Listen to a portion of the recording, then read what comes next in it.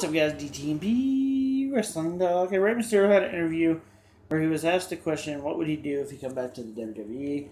And one of the big things that Rey Mysterio said that he wanted to do if he was to come back to the WWE is restart a group that used to be in WCW that was called the LWO, Latino World Order. And the three other people he'd want to be in this group would be Sin Cara, Kalisto, and I'm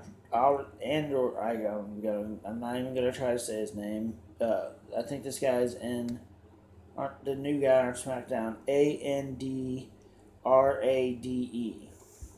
They call this LWO 2.0. That's the kind of group he wants to bring back if he was to come back to the WWE, which is starting to look bad because every time we think he's coming back to the WWE, he ends up working shows for other companies.